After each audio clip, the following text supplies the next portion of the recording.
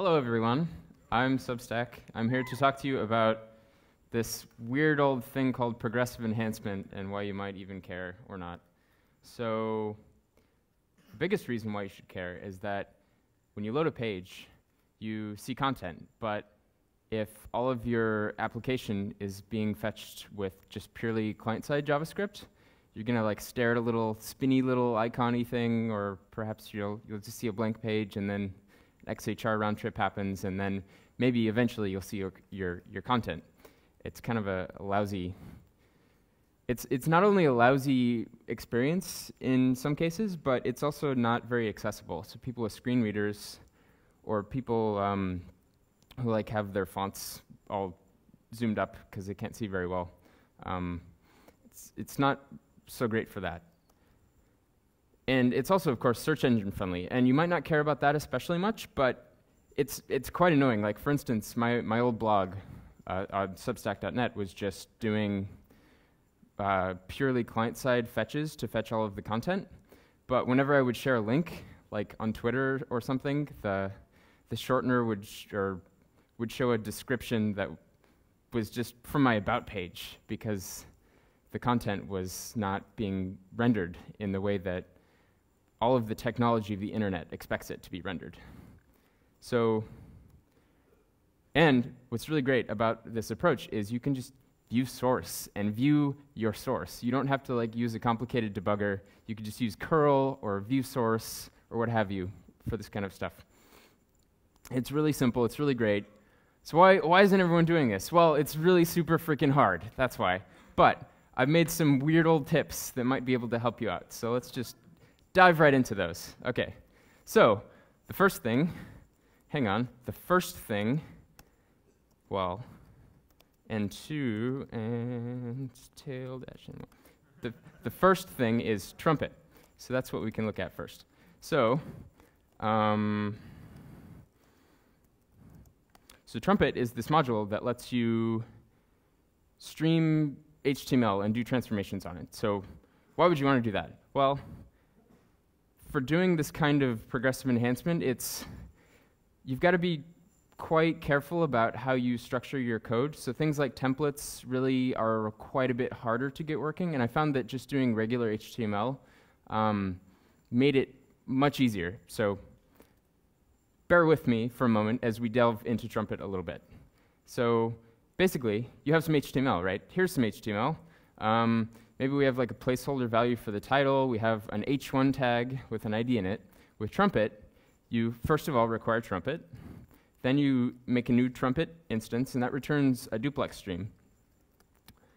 And so you write data from like a HTML file into that duplex stream, which is tr in this case. And then the tr instance emits data that is like the transform stream. So it's like input comes in from like regular HTML, you do some transformations in the middle on the instance, and then HTML comes out the other side that's been transformed. So what do transforms look like? Here they go. So you can use CSS selectors with Trumpet. So for instance here, we're selecting the XYZ ID, which is the H1 from the previous HTML example.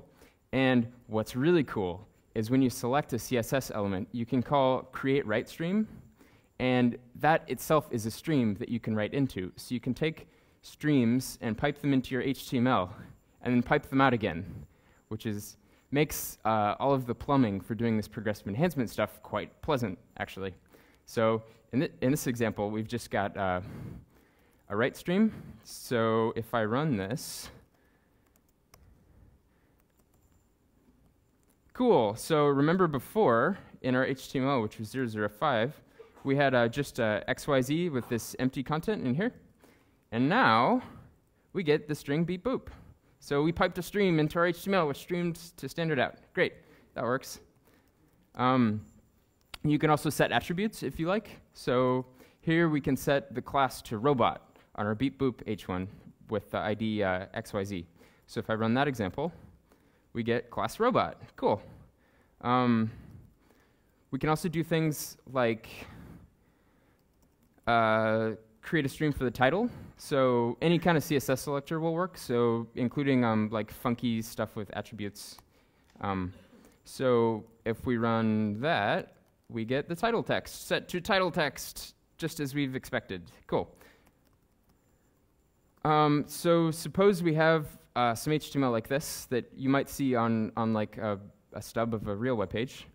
And in this case, we have an ID robots. And then perhaps we have some robot HTML fragments like this, just a class robot and a name and a description. Simple stuff.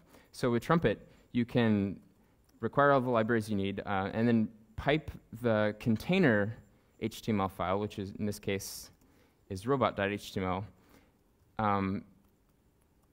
into another write stream. So here we've created a container, and we're piping the fragments into the container. And so all you have to do is pipe up your container HTML into the sub HTML and then let it loose. So if I run this example, we can see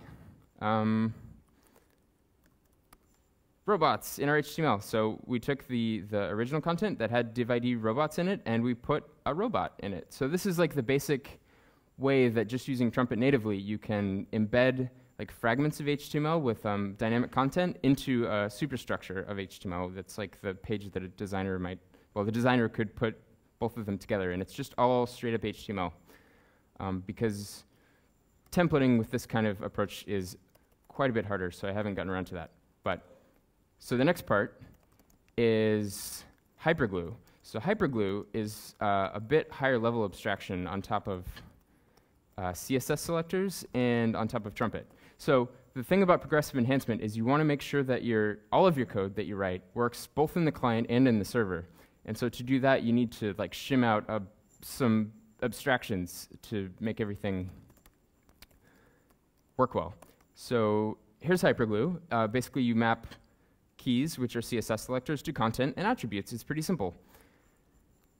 So, and of course, it works in Node in the browser. In Node, it uses Trumpet, and in the browser, it uses document.querySelector. So here we've got another example of some HTML. This is just an article with a title text. It's like the standard kind of thing that you might see in a blog. And we can write a hyperglue example with FS, and we can read file sync that article that I just showed, and console.log. So here we're mapping CSS selectors as the keys, like a title link with a href, which is an attribute, and some text, like glue. All programming is just glue code. And the body, true facts, of course, author Substack. So, and here we're doing a .outer HTML, so it kind of looks like a DOM element.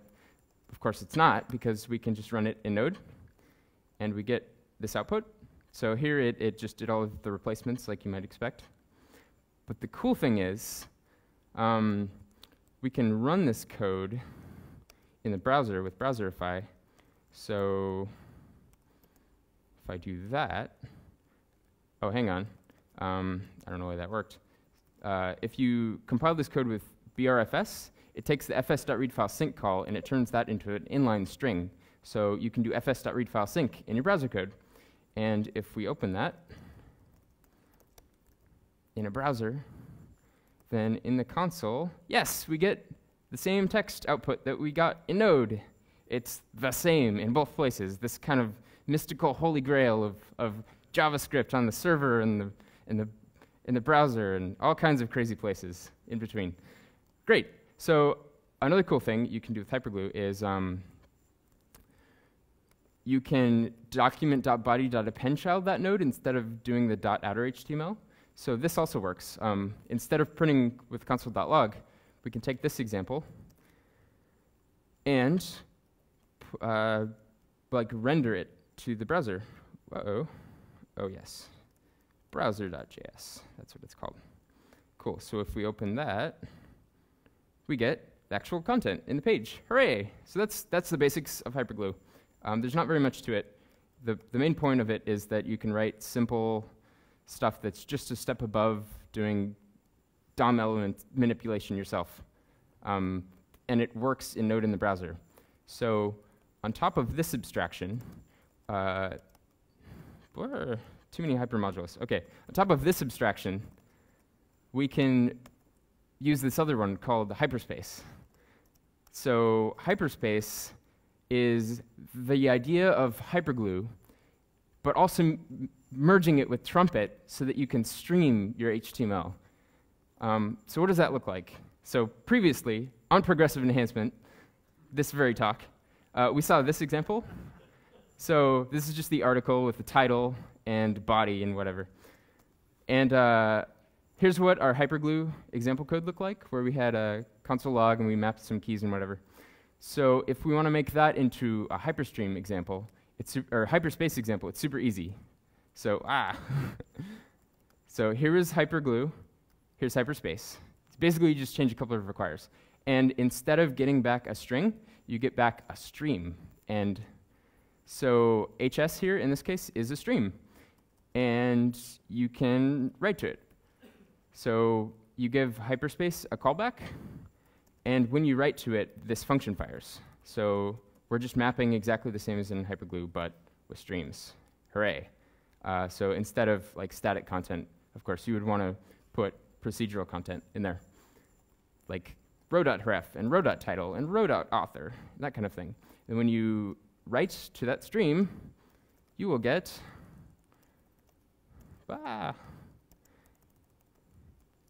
oh, well, I have to pipe actually to standard out first, of course.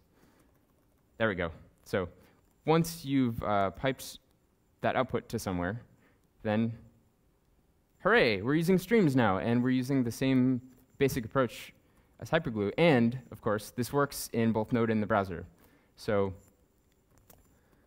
we can, of course, the nice thing about this approach is you can have many documents that you want to render, and then you just pipe it into wherever it needs to go.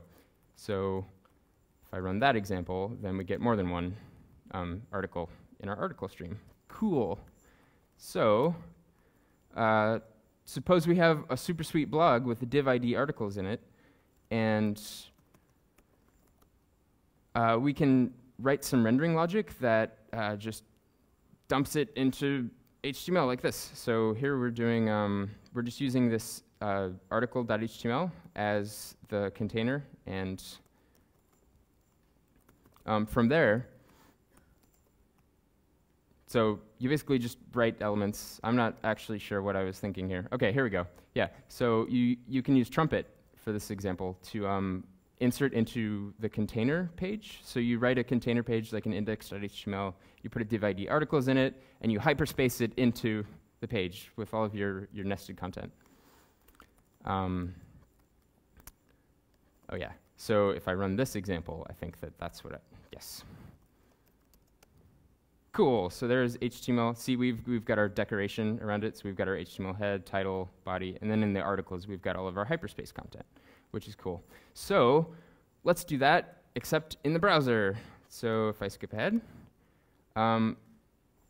it's exactly the same, except instead of calling .pipe to process.standardout, we can call .append to and give it a DOM node. And so then the cool thing about this is we get an element event that we can listen on. So if you want to register things like click handlers, you can just do that in the event callback. And what's really cool is Hyperspace will do a query selector when you call append to with articles, so that all of the existing articles that the server rendered, the element handler will also fire for. So you can basically just put all of your handlers into one place, like all of your click handlers, and that will render, or that all of those click event listeners will be registered for the server side, and things that appear later over WebSockets and things. So if we run this example, browserify-tbrfs 160 browser static bundle.js, and then we open that. With static index.html. Okay, so cool. Well, now we've got two articles in our hyperstream. That's pretty sweet. But now suppose we've got another renderer that's like rendering articles, and we want to render glue code for that on both the client and the server. So this is browser code, and I don't actually recall what was special about this one. I think I should just skip past this. Okay. Anyways, hyperspace, you basically do a hyperglue, but you get a stream back. So the next thing is hyperkey.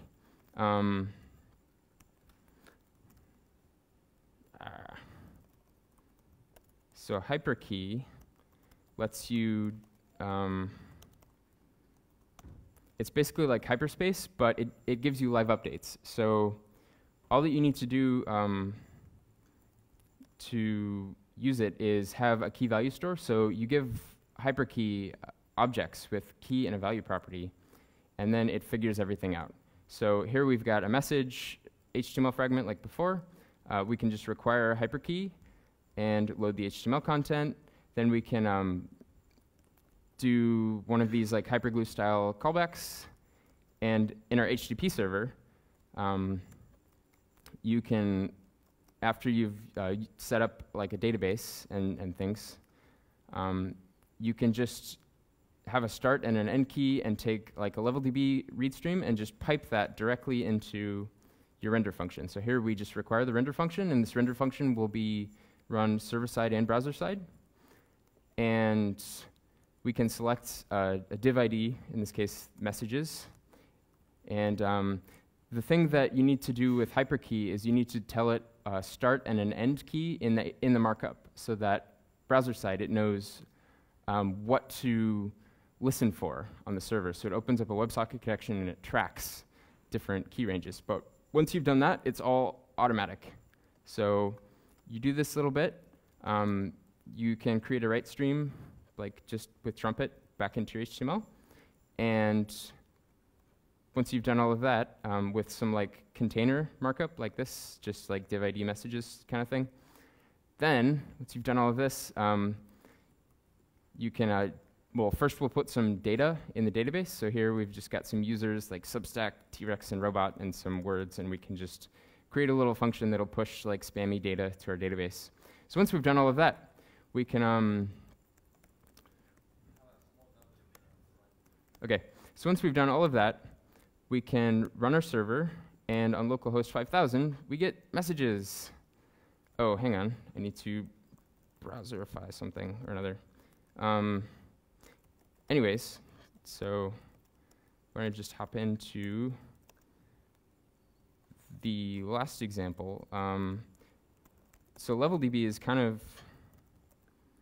of tricky to use sometimes. I've got this module called assoc that lets you do more relational data types, or more relations among your data. So I've also got a library called renderAssoc that plugs into hyperkey for doing this kind of stuff. So if we create a LevelDB and we hook that up to levelassoc, you can do assoc.add, a collection name, and then you can specify things like has many, like a hackerspace, for instance, has many hackers and it has many tools. And all you need to do, you don't need to change your data at all. You just need to tell the document what the foreign keys are. Once you've done all of that, we can just take some data, throw that into our database, and populate it so that you can like create a new hacker and all of this kind of stuff. Anyways, so our server code then just becomes, there we go. So in our server code, we can just require our renderer function and set the start and end keys. And once we've done that, in our rendering code, blarg. So, right, you can use trumpet to set up selectors and things.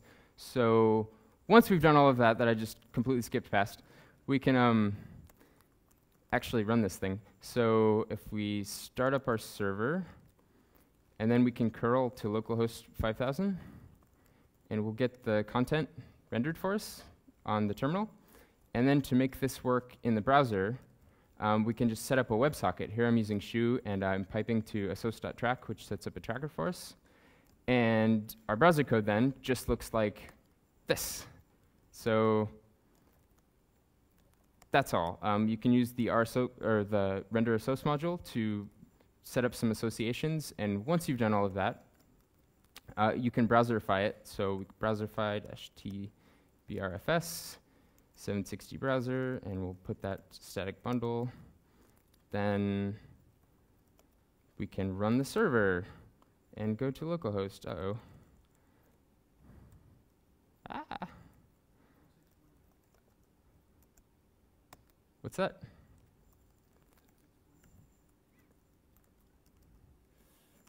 Yeah, I don't know. A 620? Okay. Ah, thank you. Very, very good. Okay, so with that small amount of code that I kind of glossed over, we can view source, right? So this is the initial content. If we refresh it, we'll get the freshest content. And once the page loads, the data keeps updating. So there are new entries being added at the bottom. There's like entries in the middle. We can kind of zoom out to see the data being updated live with a very, very small amount of code. The cool thing too is that once we've got all of this machinery set up, you can like just use curl. You can get this progressive enhancement stuff, and it's only about 5 extra lines to go from just one page to to a single page. But that's the last example. Let me skip ahead to that. So once we've got everything running, 860. There we go. So you can go from the same page, like doing a complete list of all of your documents, into doing like just a single document. Anyways, that's basically progressive enhancement. So the code for this will be on GitHub, and it'll probably be much less confusing when you look at it. So thank you.